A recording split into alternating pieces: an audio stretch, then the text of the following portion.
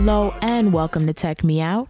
So today I have something a little different for you all as I expand my hands a bit more in this ever-changing tech realm. And just to make a very quick announcement, I now presently use, in addition to my iPhone 5, a Samsung Galaxy Note 2. This is just a quick overview of my thoughts on the device thus far, and I plan to post an official review sometime soon.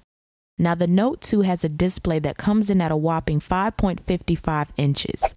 The device itself measures in at 5.95 inches and weighs about 6.35 ounces. Incorporated in the design is a stylus known as the S Pen, which just expands in and everything you can do with the Note 2.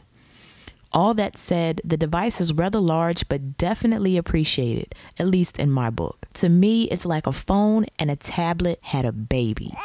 And surprisingly, the Note 2 is rather light and also lightning fast with its quad-core processor. Now, just for a little history, I've been in the iPhone arena for a few years now, and prior to that, I had my healthy helping of all types of phones, ranging from flip phones, Blackberries, to Android-based phones. Through it all, my iPhone by far beat any phone I had ever used, and therefore I stuck with the device. Then, all of a sudden, the Note 2 comes along and I find myself captivated by its vivid display, extremely fast processor, and very cool features. So I give it a try and I must say I am impressed.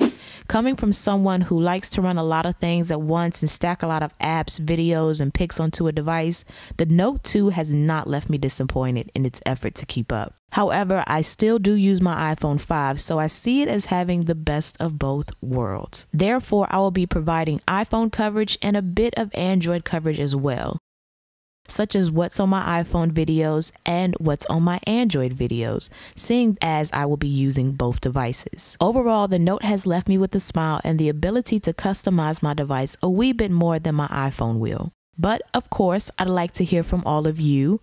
Which device do you prefer and why? An iPhone 5 or a Samsung Galaxy Note 2?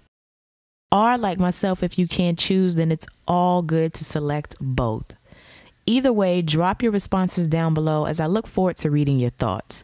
If you want to stay further in touch with me, feel free to follow me on Twitter, like my Facebook page, or check out my random pictures of the day on Instagram, all at Tech Me Out. That's TECHME0UT. Don't forget to show that awesome support by thumbing up this video.